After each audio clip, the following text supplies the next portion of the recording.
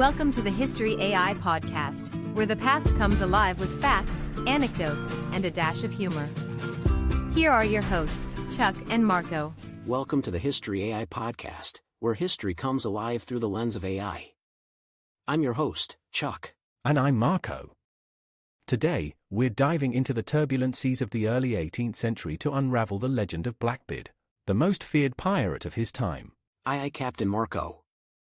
But before we set sail, remember to subscribe, rate, and share our podcast. It helps us keep the ship afloat. Edward Teach, or Thatch, better known as Blackbeard, was born around 1680. His early life is shrouded in mystery, much like a foggy night on the high seas. Maybe he popped out of Davy Jones' locker. Could be Chuck. Not much is known about his family, but it's believed he was born into a respectable family in Bristol, England.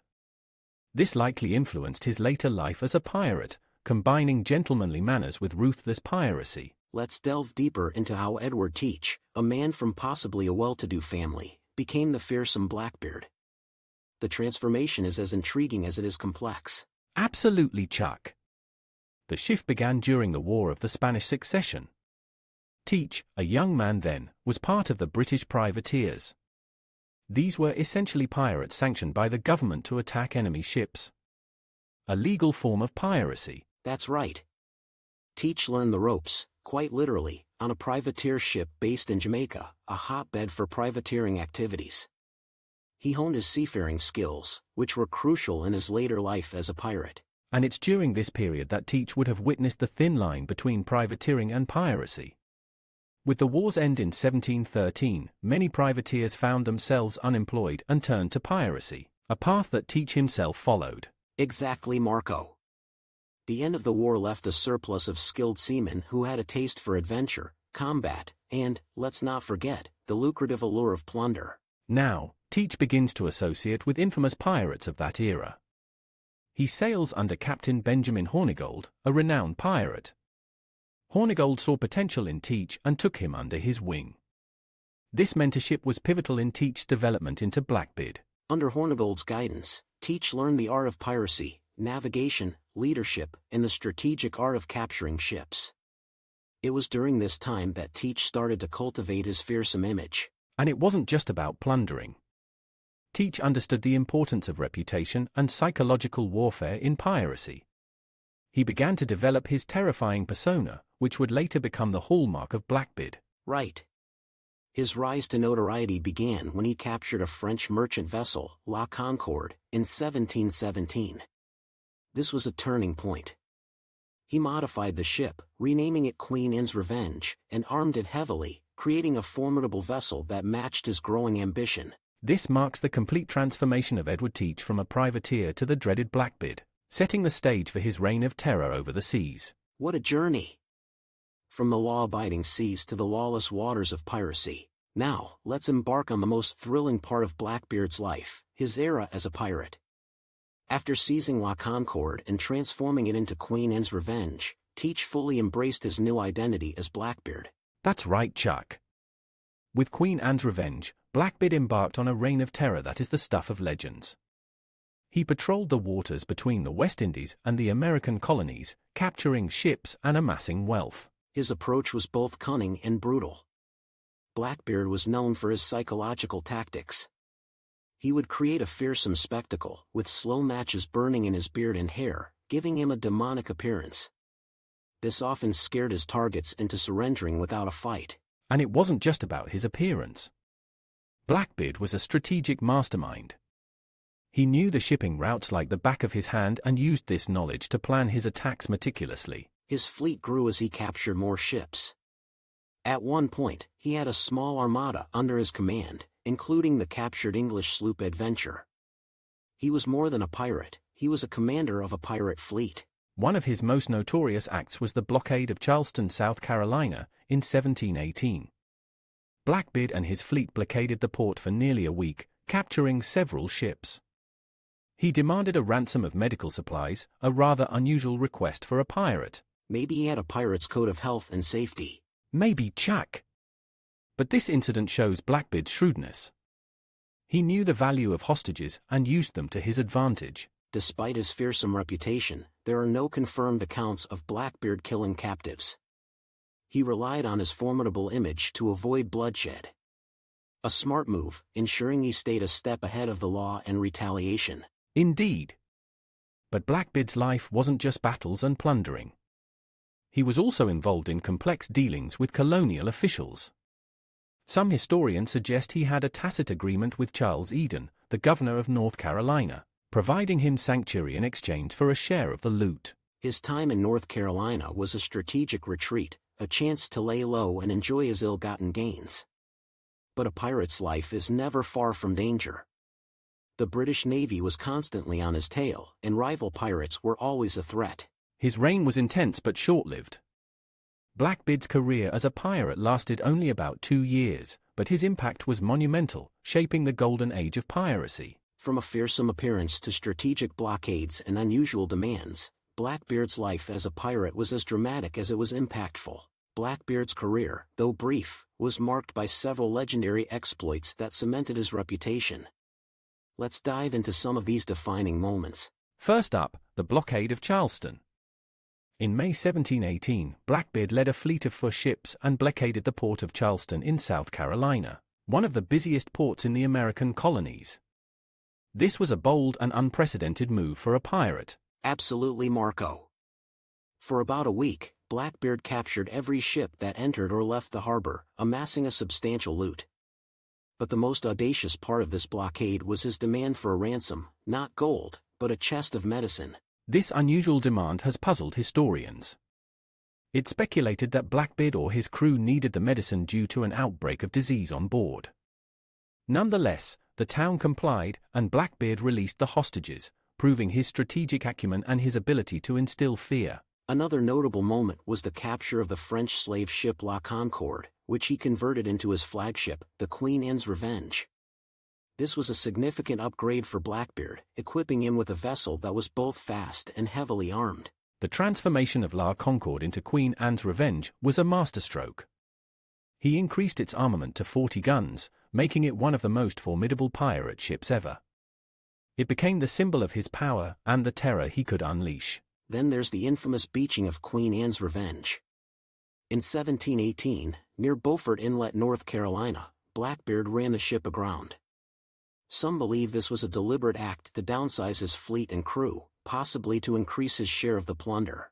That's right, Chuck. Some of his crew were marooned on a sandbar, leading to speculation that Blackbeard was cutting loose excess crew to consolidate his wealth. A ruthless but clever tactic, if true. And let's not forget Blackbeard's final stand at Ocracoke Island. We'll cover this in detail in our next segment, but it's worth mentioning here for its sheer drama.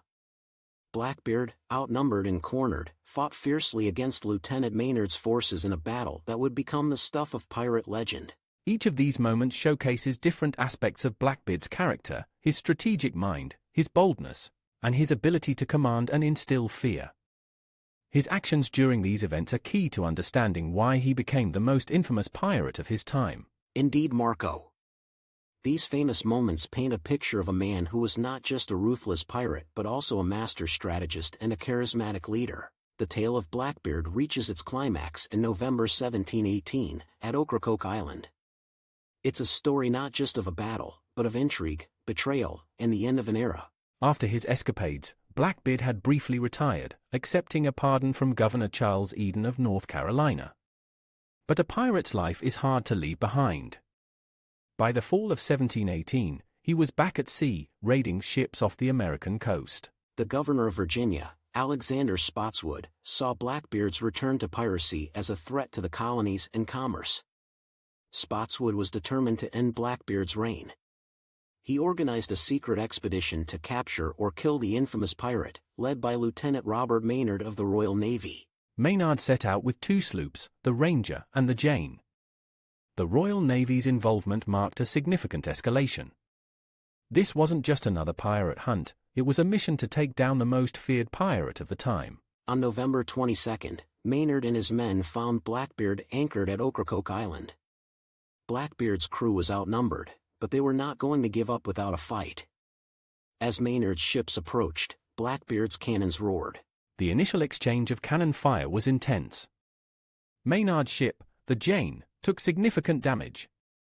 Knowing he was outgunned, Maynard used a cunning tactic. He hid most of his men below deck, making Blackbeard believe he had inflicted more casualties than he actually had. As Blackbeard boarded the Jane, expecting little resistance, he was met with a fierce counterattack. A brutal hand-to-hand combat ensued. Blackbeard and his men fought ferociously, but the element of surprise had turned the tide. Blackbeard himself was a force to be reckoned with. It said he was shot 5 times and suffered numerous cuts before finally succumbing. His death marked the end of the battle. Maynard later displayed Blackbeard's head on his ship's bowsprit, a grim reminder of the fate awaiting other pirates. Blackbeard's death was symbolic, marking the beginning of the end for the Golden Age of Piracy. It sent a strong message to other pirates in the maritime community that the days of unchecked piracy were coming to an end. His demise also sparked numerous legends and stories, contributing to the myth of Blackbeard that persists to this day. His life and death have been romanticized and dramatized, often overshadowing the brutal reality of piracy. Indeed, Marco Blackbeard's legacy is a complex tapestry of fact and fiction, fear and fascination. His life story is a testament to the turbulent times he lived in and his extraordinary role in maritime history. Blackbeard's death marked the end of his reign, but it was just the beginning of his legend. Let's explore the lasting impact of this infamous pirate. Absolutely, Chuck. Blackbeard's influence extends far beyond his lifetime. He became an icon of the Golden Age of Piracy, embodying the era's lawlessness, adventure, and mystery. One major aspect of his legacy is in popular culture. Blackbeard has been immortalized in books, movies, and folklore. He's often portrayed as the quintessential pirate, fearsome, cunning, and larger than life. Indeed, from Robert Louis Stevenson's Treasure Island to the Pirates of the Caribbean movies, elements of Blackbeard's persona are evident in many fictional pirates. His image, the imposing figure with a black beard and slow-burning fuses, has become synonymous with the pirate archetype. Blackbeard also left a lasting impact on maritime history. His exploits have been studied for their strategic brilliance. He understood not just how to capture ships, but also how to use his reputation to instill fear and gain an advantage. And let's not forget his impact on naval and colonial policy. His reign prompted a crackdown on piracy, leading to more robust maritime law enforcement.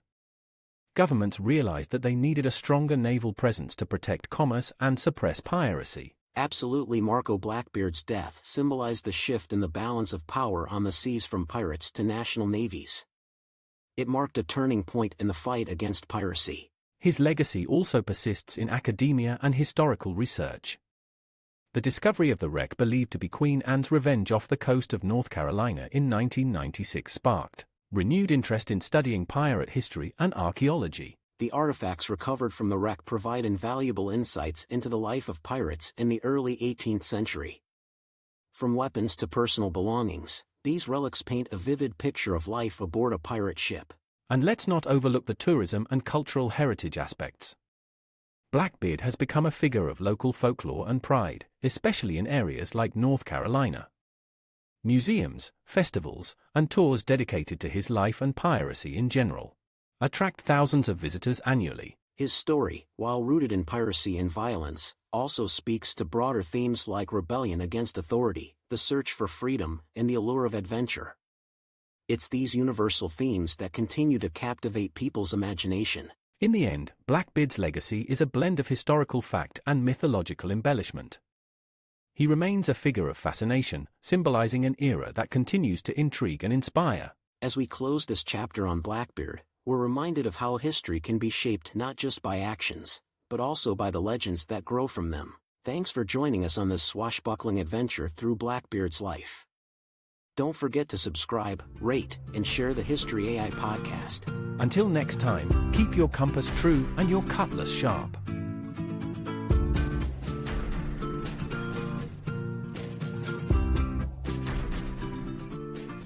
From the mind behind the History AI podcast comes an electrifying journey into the past. A ripple through time, Franklin's Folly. Dive into a tale where Benjamin Franklin, America's beloved inventor, takes an unexpected journey through time. But with his leap, he unleashes a powerful ripple. Now, with dark forces lurking in the shadows, harnessing this energy to shatter and enslave the world, it's a race against time. Will Franklin fix the future? Or will history rewrite itself? Uncover the secrets. A ripple through time, Franklin's folly. Time has never been more fragile. On Amazon now.